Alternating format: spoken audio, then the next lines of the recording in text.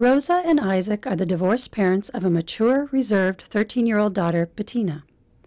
They separated when Bettina was 6. Isaac is proud and committed to his military career and lifestyle.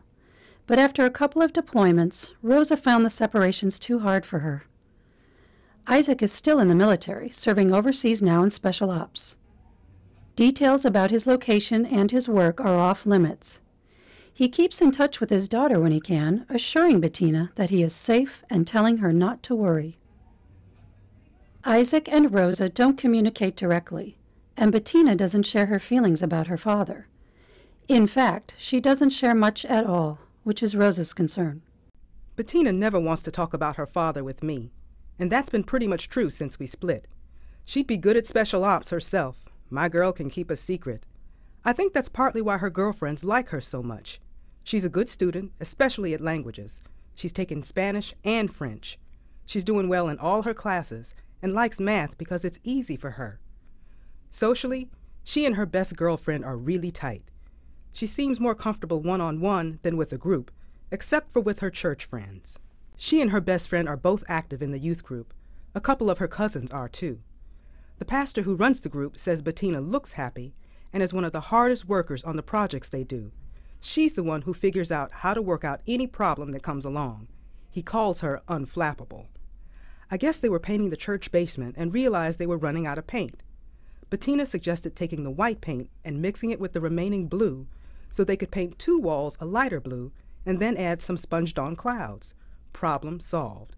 And it looks awesome. Hard to believe it's the same old basement now. What I don't understand is why she never even tells her church friends about her father being deployed. What does she feel about him? This pastor, who she really likes, hadn't heard a word about her father. He's checked in with her a couple of times, and she just says she knows her dad's good at his job and she trusts him. She says sometimes she worries a little, but not much. Could that be true? Maybe it seems silly that I'm worried about her, but she's changed so much in the past year or so. Her body has certainly changed, and she's gained some weight. She's sure looking like a woman, and I admit, it worries me. I mean, I'm somebody who'll tell anyone and everyone what's on my mind. Bettina is so different.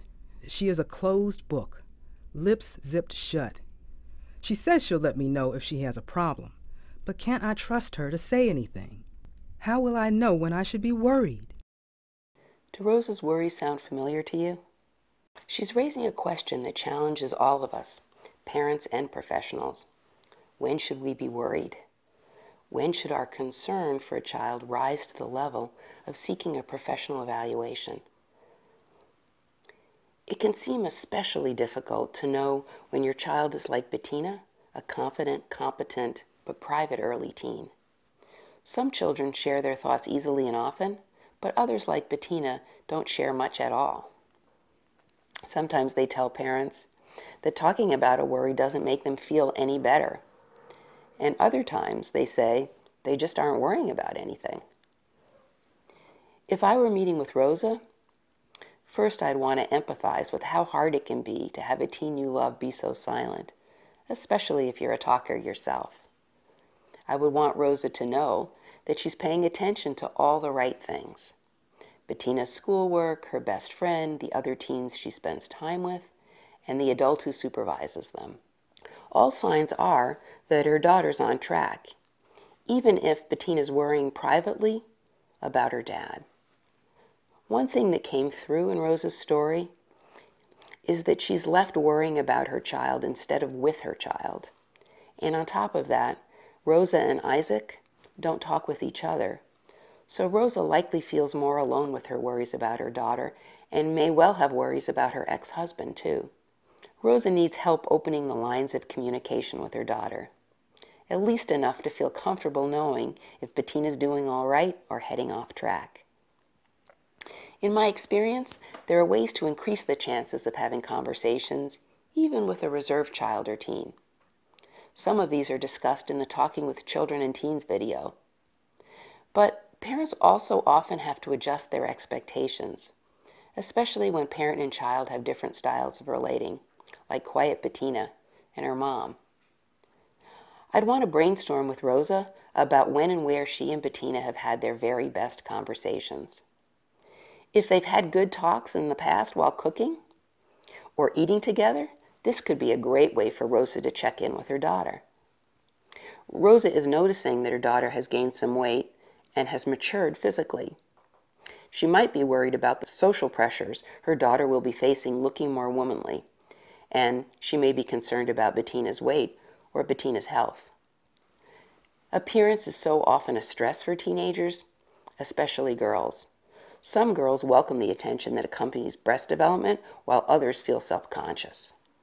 Some teenagers start eating more to soothe distressed emotions, while other teenage girls may restrict their eating to try to fit an unhealthy female ideal.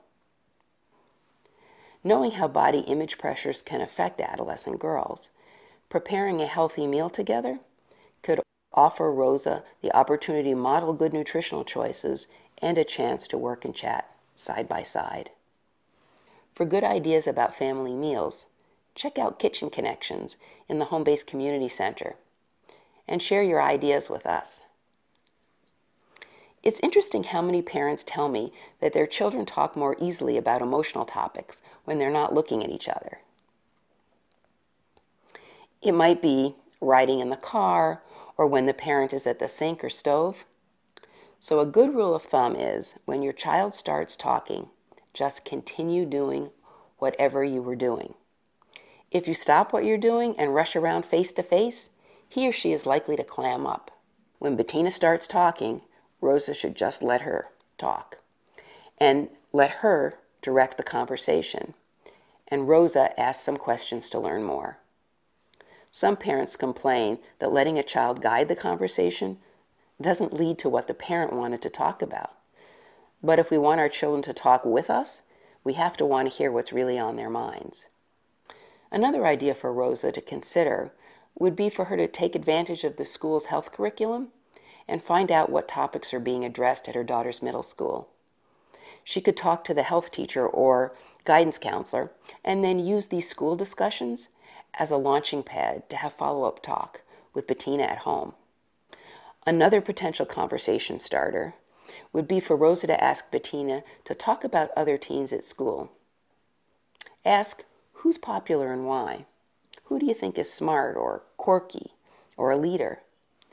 And also ask, who are the teens that Bettina and her friends are worried about? You'll learn a lot about your own child when you hear what makes another teen appear to be at risk in your child's eyes. You might hear that everybody drinks, but that one kid's really in trouble with alcohol. Listen, listen, and listen more. If you launch into a lecture about drinking, you'll never learn what your child sees as different about that troubling peer. And also, remember that teens are really sensitive. If you're sighing or smirking, you can shut down a conversation in a nanosecond. It's always easy enough for our teens to shut us out or tell us only what they think we want to hear. The Home-Based Community Center has other activities to do with your teenager to facilitate that communication back and forth. For Rosa, like many parents who have a different coping style from their child, this parent-child difference requires an adjustment of expectations. Especially with a less open child, thinking of the ways to get a conversation started is helpful, and then remembering to listen to learn is key. Early teen years can be challenging for girls with changing bodies and social pressures. Being a good role model when it comes to health, physical and emotional, is important. I like the image of riding on the back of a motor scooter for how it feels to be the parent of a teenager. Picture the parent riding on the back and the teenager guiding them through the teenager's land. If we as parents want to be invited to ride on the back of the motor scooter, we better be very respectful tourists. If Rosa's not riding with Bettina, she can't provide the loving adult guidance to help keep her daughter healthy and safe. Did Bettina remind you of your child or another child you know? Please let us know if this was helpful to you by rating the video. Also, let us know if you'd recommend it to another parent or a friend. Thank you for sharing your feedback. It's important to us.